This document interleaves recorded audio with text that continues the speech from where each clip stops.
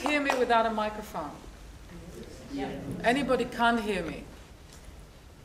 Even for the sake of one person, I will speak with the microphone, but I actually prefer not to because I don't like to stand behind a podium. I actually like to meet my audience more personally. If at some point you find like you can't hear me, then just tell me and I'll go behind the mic. Is that all right? Yeah. Okay, good. Now, I've been given all these introductions, and this lovely young man there with his fantastic opening act. I thought it was great. So he spared me a lot of... I didn't write it though, I didn't write it. It doesn't matter, you presented it. I'm very grateful. I want to thank you.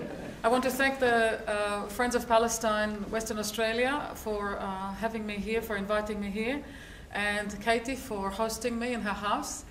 And I want to thank all of you for taking time out of your own evening to come and hear me speak and to come and attend this event. So I'm really grateful to you. It's a great honor to actually be given a stage to say whatever I need to say, whatever I want to say in front of people. It's an amazing privilege. So I'm grateful to you for allowing me to do that.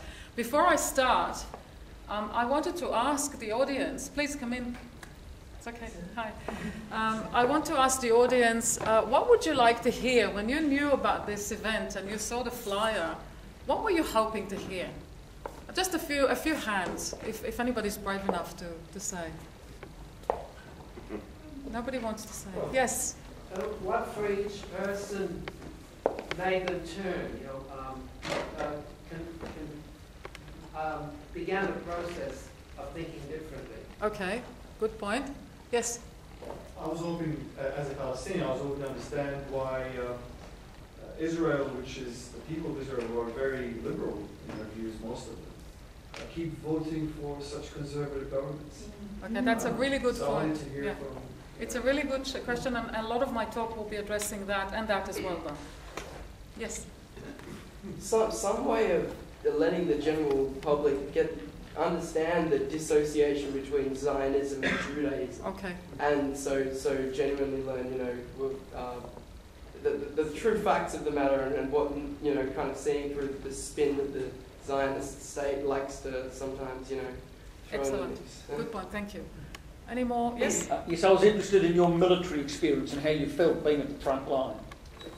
Okay, that's easy to say because that's a really, it's going to be very quick, the answer to your question. Yes, Katie? I suppose the contradictions and struggles that you and the people in your book have experienced. Okay, thank you. Any more requests or interests or hopes that you had? Yes, ma'am. Perhaps how widespread, I'm interested to hear how widespread are people like yourself? Okay. Because, you know, we get the sense that there's a lot of Jewish people who would really like to go beyond their tribal loyalties, but it is almost impossible. So how widespread? I really appreciate that. You see, all these questions, all these comments and hopes of what people would like to hear, it's fantastic because it kind of gives me the framework of what I need to talk about. And you're all kind of hitting the point because these are the things I am actually going to talk about. I'm probably going to take I'll try to stick to about half an hour of your time so we have time for questions. And if people can limit their questions to real questions rather than statements, then it will be more courteous for everybody else and we can have more questions, if that's okay. All right. So the book is this book. It's Beyond Tribal Loyalties. And I will tell you that the way it came to be is that I was pestered by a friend of mine in the United States, Kenneth Ring, who wrote a book called Letters from Palestine.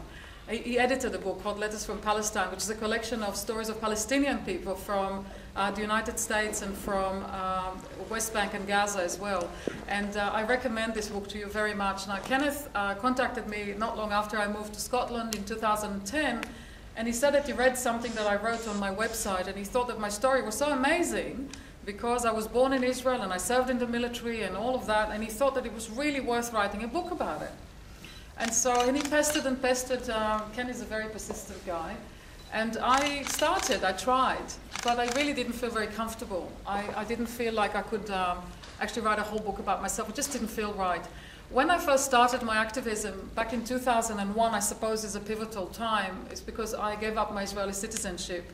I renounced it in protest. And after that, I sort of started to become more and more active for Palestinian rights and speaking out a bit more. And back then, I had the impression that I was kind of alone in this, that I was also the token former Israeli, former soldier that everybody was presenting, particularly in the Canberra groups where I was speaking a lot. I lived in Canberra for 11 years. And so I thought I was kind of on my own. It didn't bother me particularly much, but that's the feeling I had. And by the time, though, I came to edit this book, I knew very well that I wasn't alone, that a great deal more Jewish people were speaking out, and to varying degrees and with varying kinds of politics, but definitely speaking out. And I thought, well, because it didn't feel right to write a whole book about myself, I suddenly got this idea. I was actually on the bus from Inverness to my home, which is about 20 minutes away, and I thought, hang on, what if I do what he did? Instead of having a story about me, what if I collect the stories of a whole heap of Jewish activists and put them in a book together? And then I started to think about what was really interesting to me. Now, I don't know if you know, but I'm a psychotherapist in private practice, so I'm not a historian. And although I have an honors degree in politics, I'm not a political scientist or an analyst. What I can bring into the discussion, I think, is a psychological perspective and also insight that comes from having been raised in Israel and served in the army and lived there and speaking the language and being able to read the papers there now. So I was interested in the psychological process, I suppose. You can call it psychological, spiritual, intellectual, you can call it whatever you like, but it's fundamentally, I think, a psychological process that Jewish people go through to come from an indoctrination like the one I had, of being automatically loyal to the State of Israel and never questioning it, and no matter what it does. And moving from that to being a critic of Israel and being supportive of the Palestinian people. And along the way, I've been through the continuum. I mean, I think a few years ago, up until maybe 6-7 years ago, I probably was still an apologist for Israel. Deep down, I was still a Zionist without knowing that I was a Zionist. It was so much part of my identity, I didn't even understand what it meant. And I'll go into that in a little bit more detail. So what I wanted to know is really what was special about the people in this book. What was it about them that they were able to do that? Whereas the majority of Jews can't do it, and the majority of people can't do it. The book is not just about Israel-Palestine, although that's the context. The book is also about activism in general. It's very difficult to stand up for human rights in the world. It's very difficult to stand up for a lot of things. So one of my heroes at the moment is William Wilberforce. Show of hands, who knows the name? Excellent, very educated audience. William Wilberforce was an 18th century British member of parliament who basically brought the abolition of slavery.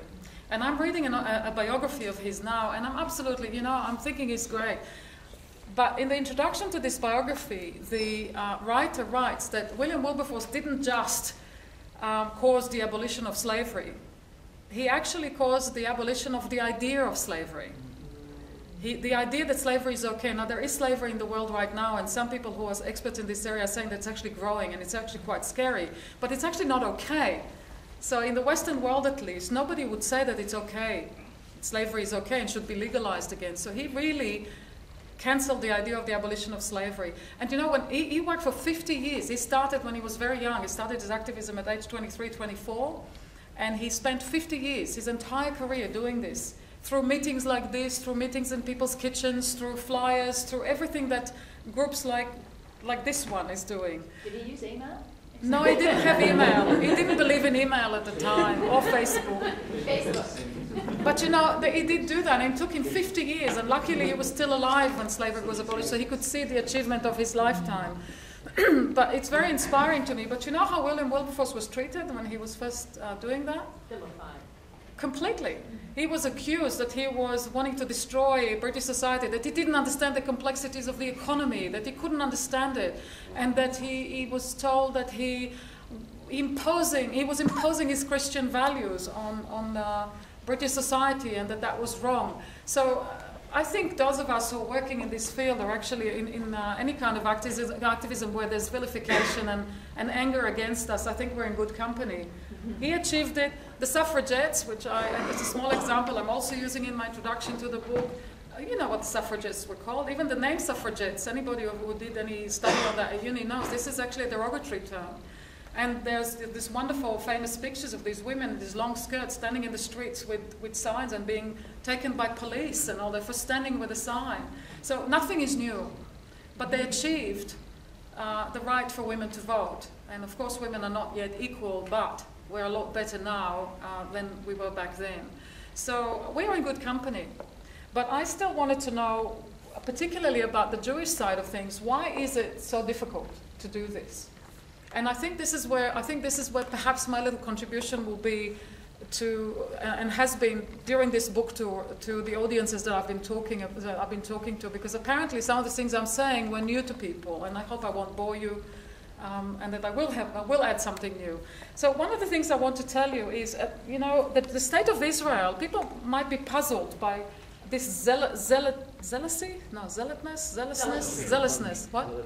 Zealotry, sorry, yes. God, brain not working anymore after 3.5 weeks of this. People don't understand this incredible fanatical kind of about Israel. And, there were 3 attempts to ban talks that I was giving, and ignore me. No, it's all right. And you think, what's that about?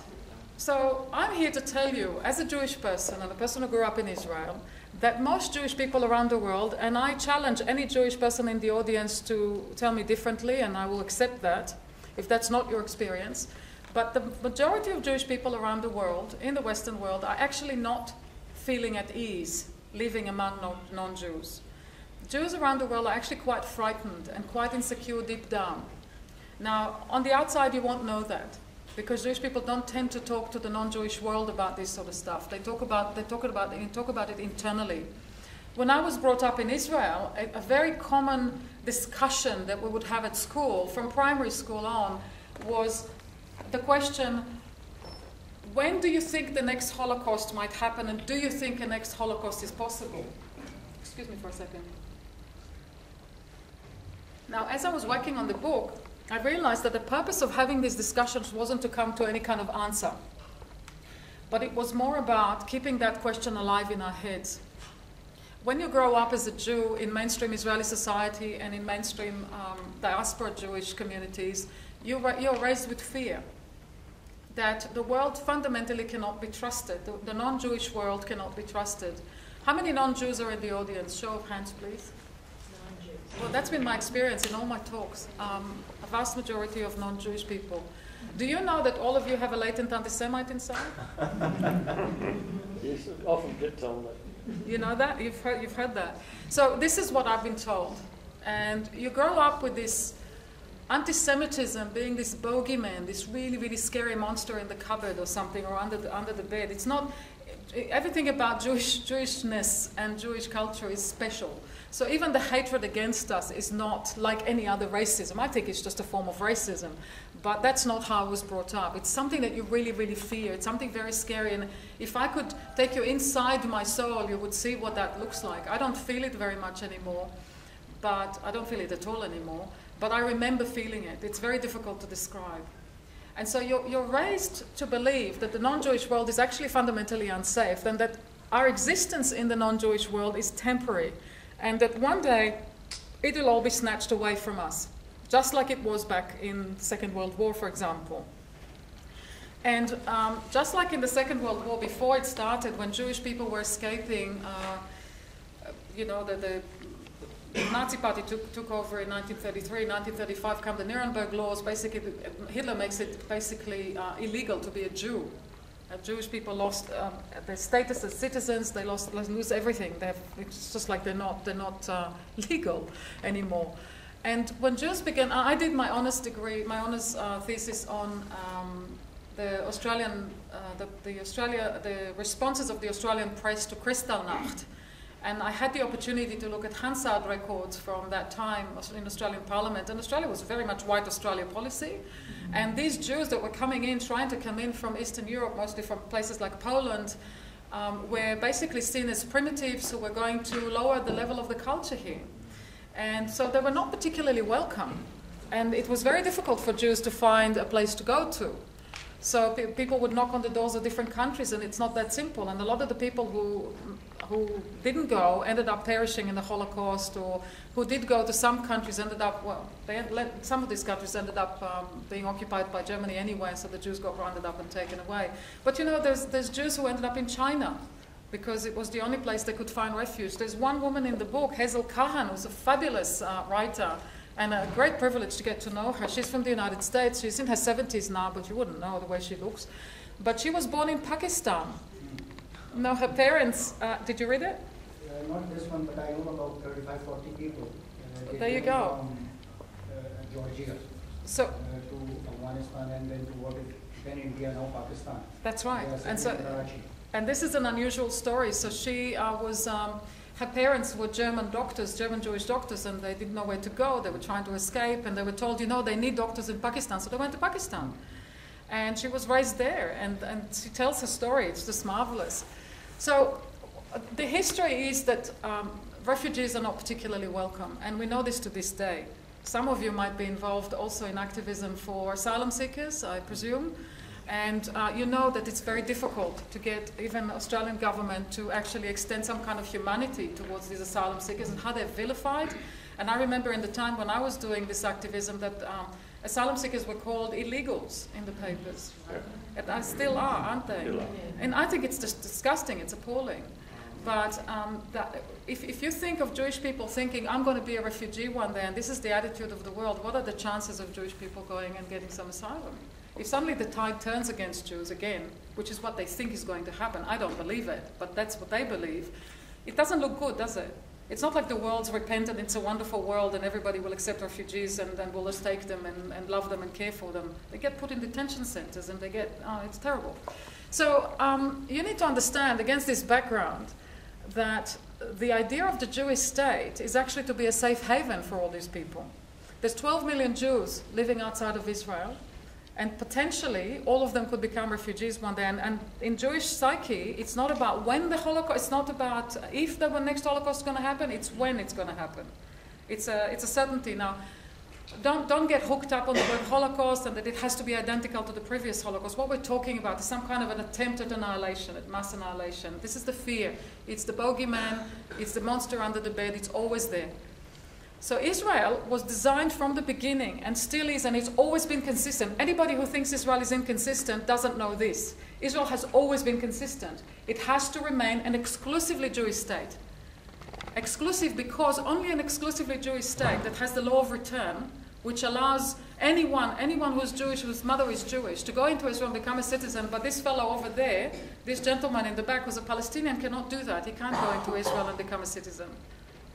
So Israel wants to stay exclusively Jewish because that's the charter it's been given. This is the premise that it was created on from the beginning of the Zionist movement.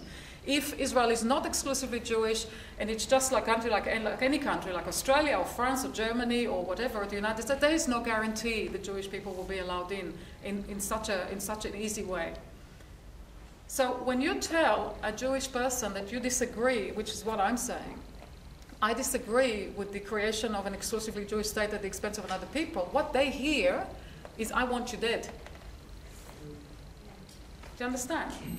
Because what you're telling them is that if Israel's not there anymore, because you're criticizing it and it might, something might happen to it and it will stop being exclusively Jewish, you're telling them that you want them dead. This is what you're up against. So all these debates in the media and the newspapers, I'm thinking, for goodness sake, that's not the real conversations we're supposed to have. I challenge any Jewish person that I meet to tell me that they're afraid. I want to talk about that because that is the real conversation. I want them to say to me what they really think, which they don't say out loud, is that I believe that I and my people have more of a right to survive than other people, than somebody else. In this case, the Palestinians. And by the way, it's the Palestinians, not because the Palestinians have done anything wrong. They just happen to be there. If it was Martians there, it would happen to them as well. My people came in. They needed to create an exclusively Jewish state. There were people living there. You need to move them. That's it. It's as simple as that. So it's basically an exercise in colonialism. The reasons for the colonialism are slightly different to the colonialism that England exercised here in Australia or other experiences of colonialism, but the evils of colonialism are the same. The same oppression of the people, the same dispossession, the same cultural appropriation, the same all of this, the bad things that are happening with colonization is what you're seeing in Palestine now. And including vilifying the victim when they try to rise up and resist. You know, I don't know enough about Aboriginal history, but I wonder what they say about what they said back then about Aborigines who resisted. You know? I don't know. I mean, it's not my area, so I don't know. But the point is that it probably wasn't good. So you need to understand that. It's really, really important that when you have a conversation with Jewish people that you get that this is what they're hearing. We're not talking about borders here in 1948 and who agreed to what and partition plans. We're talking about fear. But of course, I think, just a second. Yeah, I'll just continue and we'll get there. But hold that thought. Don't forget it. So now the other side of the equation, and I have to qualify what I've just said to you, and that is that I do not give this as an excuse or a justification. And that's very, very important to me that you understand that an explanation is not an excuse or a justification, because I do not excuse Israel and I do not justify Israel at all. Now, on the other side of the equation, we've got the non-Jewish world. So the Jewish lobby or the Zionist lobby that manages to suppress things that go into the media or don't go into the media or try to cancel events like mine or other people's, they can't do it alone. You see, why is the media in Australia, for example, so terrified of even mentioning the word Palestine or Palestinian? Why are people afraid to talk? Why are people so, worried about that, about whether they can say this or that or the other? So I would like to challenge you and say that I think there's fear on the other side too, on the non-Jewish side, and the fear is of being called anti-Semitic. How many people know that? You know that. Now, I would like to encourage you. First of all, I'd like to appeal to Jewish people by putting this book together and saying, look, it's possible to overcome these fears. It's possible to get through it and to say, yes, I'm afraid, but what does that mean? What do I do with this fear? As a therapist, I have a lot of sympathy for fear. Fear is a human experience. It's not Jewish, it's human. Everybody feels fear. Anybody who hasn't felt fear ever in their life here? See, no show of hands, because we all have. The problem that I have is not fear itself or what we do with it. If my fear tells me that it's okay for me to protect myself and my group, no matter the cost, I think that's where I draw the line. And this is where I started to draw the line, where I began to understand that that's what's actually happened in Palestine, because I didn't know that. When I was growing up, that's not the history I learned. I encountered this history much later in life. I'm nearly 50. I'm going to be 48 in September. So I'm not proud of how late in life it took me to realize this. I came to Australia when I was 27, and I think I started to get a brain about, 4 or 5 years later, gradually. When I first encountered my particular experience of conversion, I guess, or of starting to move, was when I read Avi Schleim's book, The Iron Wall. Some people might have heard about it. And Avi Schleim, in the beginning, it does a very devastating, well, it was devastating to me. He says, okay, here's one of the myths they teach in Israeli schools, here's the truth. Here's the myths they teach in Israeli school, here's the truth. And he went one by one. And every time I read them, I recognized all of them. And every one I read, it was like somebody was punching me in the gut. Because I realized I was lied to. I realized that everything that I thought was true turned out not to be. And when I faced with that dilemma, I didn't know what to do, and I felt terrible. And that's the psychological process I'm talking about. It was really, really hard. Because I didn't understand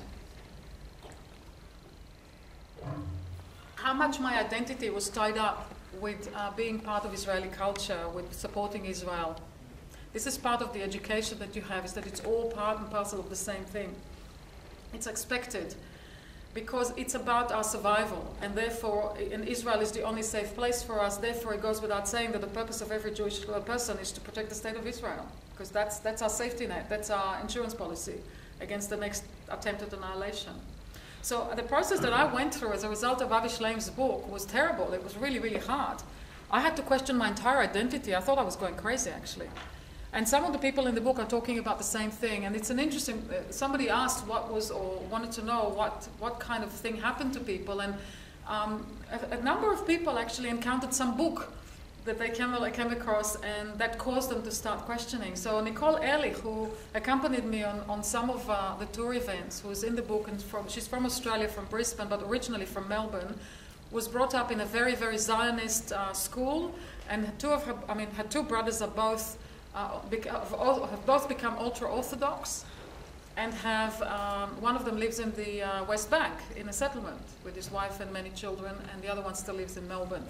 Nicole says that she read Susan Nathan, The Other Side of Israel, which I strongly recommend to you as well, and that's the thing that got her. And there's a few other. Ritz Ziegel also says he read something and that did that to him. So sometimes it's a book, but in several cases it was meeting a Palestinian for the first time as an equal. You see, I didn't even know the word Palestinian until I was 25 and went to university in Israel. Yes, it was Arabs, not Palestinians. We didn't know the word. We didn't speak about the word. Still in Israel, it's a bit... So it was the P word. Oh, yes. So it's not a word you mentioned. And I had a very progressive and radical lecturer in the combined program in the social sciences at Bar-Ilan University, and he got kicked out of the university because of his, he was contaminating our innocent minds with ideas. And the word Palestinian was new to me. I didn't know anything, and I knew nothing. Can you imagine? I went to the army. I served in the military during the 1982 invasion of Lebanon.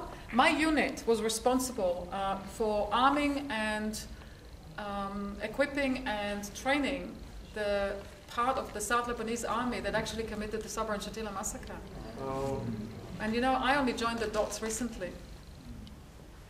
And I knew, and I still knew nothing. My boyfriend at the time, who was, he's not the guy I ended up marrying, but he was an officer in the Ordnance Corps, and so I'm just a young sort of soldier and a young girl, you know, 18, 19. I've got a boyfriend, and he's in the war up in the north, and he gets a pass one day, like a reward, coming home on the weekend in the middle of a war. And you know why? Because he killed, with his tank, 5 Palestinian people. So he got a reward.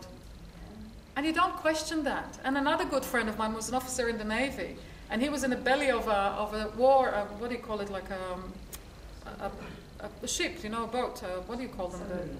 Sorry? Not a submarine, a boat, you know, a ship. And they were bombing Beirut from the sea, from the Mediterranean, and killing innocent people, bombing buildings, bombing civilians. And he comes home and he said, you know, it's good because I was inside, I couldn't see what I was hurting. You know, and I'm hearing this and it doesn't mean anything. Do you understand? There's a kind of a schizophrenia about this. I don't know that I was happy that people died, but it didn't register. None of it made sense. So there is this kind of lack of understanding. You can be right at the heart of it and not know what the hell's going on. It's very strange. And you're blinded by the upbringing that says we are the Jews who are the persecuted people. We live in a very small and weak country, and we're surrounded by 7 enemy states who want to all throw us into the sea. That's, you know, that's great because you can feel innocent and you can feel good about yourself and everybody hates you and it's a bit of a burden, but you know you're a good person. You know, you're the good guy. You're the good guy. You're the victim, right? Then I read Avi Shleim and I find out that, no, we weren't. And it was very, very difficult. Imagine that you love your family and your daughter and your son and your husband and your everybody and your parent, and you love them to bits, and then suddenly somebody comes to you and says, you know, they're serial killers? We have evidence? Can you imagine what that does to your head? I'm trying to paint a picture. So it's around this kind of very complicated emotional process, I think, that I was interested in doing this book and thinking, what is it that makes it possible to overcome that? Because my temptation when I read Avi Shleim was to say, I want to know, this is terrible. And I did. I mean, temporarily I thought, oh, maybe he's just an idiot. Maybe he doesn't know what he's talking about. Maybe he doesn't have good evidence. Maybe he's got an agenda. But you know, he had an Israeli name. Avi Shleim, I know him now personally. Avi Shleim is an Israeli, ex-Israeli Jew. He went to London to study when he was 15, and he stayed in London. But he still speaks fluent Hebrew, and he has the name, you know. So I was thinking, you know, you have to do all these acrobatics in your head, because I wanted to deny it. And I think that that's what we encounter with a lot of Jewish people who are struggling with that and who are trying to deny it as well. So you'll hear all kinds of weird stuff. Like my hosts in Melbourne, bless their heart, while they offered me really nice hospitality, they were also Jewish Israeli, and I didn't know, and they kind of, the wife sort of yelled at me the night before that Limud Oz thing that we were thrown out of. And she said to me, why can't the Palestinians just get on with it like with the Aboriginal people? They get all this money. How many? Philip Ruddock said that to me. I was in Parliament House for 2.5 days just before coming here.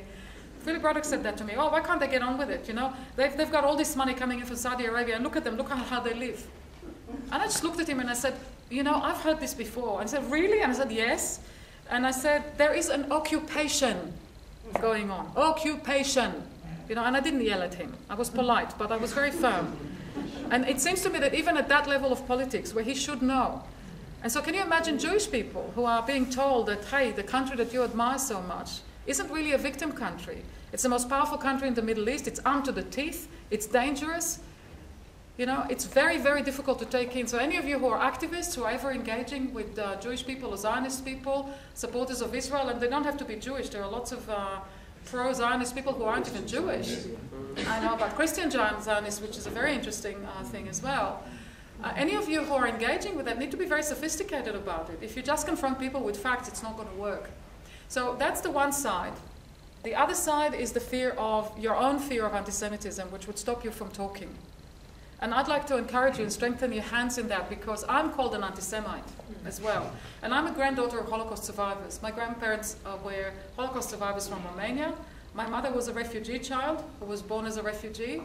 And I'm called an anti-Semite. So to be honest with you, this is absolutely nonsensical. There are people who try to equate criticism of Israel with anti-Semitism.